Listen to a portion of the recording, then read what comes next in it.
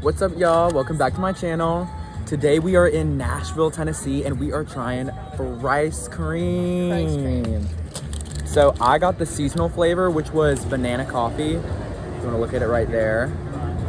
And then my fries were the maple bacon flavor, although there's no meat, so. Show them your sauce. I got the, whatever the hot sauce was, but it's honestly, I can't show it on the camera, it's gonna spill. It's not that good. It's like a dark maroon color. I think it was called Thai chili or something. Oh. But yes, if you want to show them yours. This is really spicy. I got the Nashville hot fries. They've got a kick. They've got a serious kick to them. Vegan chocolate, ice cream. Do have vegan options for the ice cream, which is amazing. And just classic fry sauce. Yeah. I definitely recommend the fry sauce over the, I think it was Thai chili. It's a lot better, to be honest. It's very good. Really good. Really fun. Wait, I didn't get my sprinkles. You gotta ask. I literally paid $1 for those sprinkles. You gotta ask. No, Overall, I I would rate the ice cream a 7 out of 10.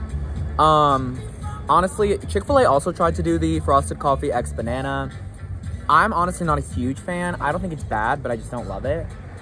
But the fries though, the maple bacon seasoning, 10 out of 10. Would 100% recommend if you're gonna come get fryce cream. And what about you? I love it. I'm really excited. I'm really happy to be here. Yeah. I'd come back. Period. Overall, I think I would give the place like a 9.5 out of 10, just because like I love the vibes. There was no wait. There was honestly no one in there, and the guy was super nice. And the food is bussin'. The texture of this ice cream is a perfect texture. Yeah, this is a perfect vegan texture. It's almost like Chick-fil-A ice cream texture. I don't know if you can see it on Mine's camera. a little icy, which I like. Yes, it's very icy ice cream, not creamy, which I love. Icy ice cream, that's what I prefer. So, love that. But yeah, overall, I think I would give the place a 9.5 out of 10. And if you're in the Nashville area, definitely pull up. What do you think? I don't know what's going on. She's just sitting over there. Do you want to try this for the mukbang? Yeah. Where is she? What is it? Can I use this spoon? Yeah. Wait, you want to get in camera on the side? Yeah. Let me get in camera. Okay. What flavor is this?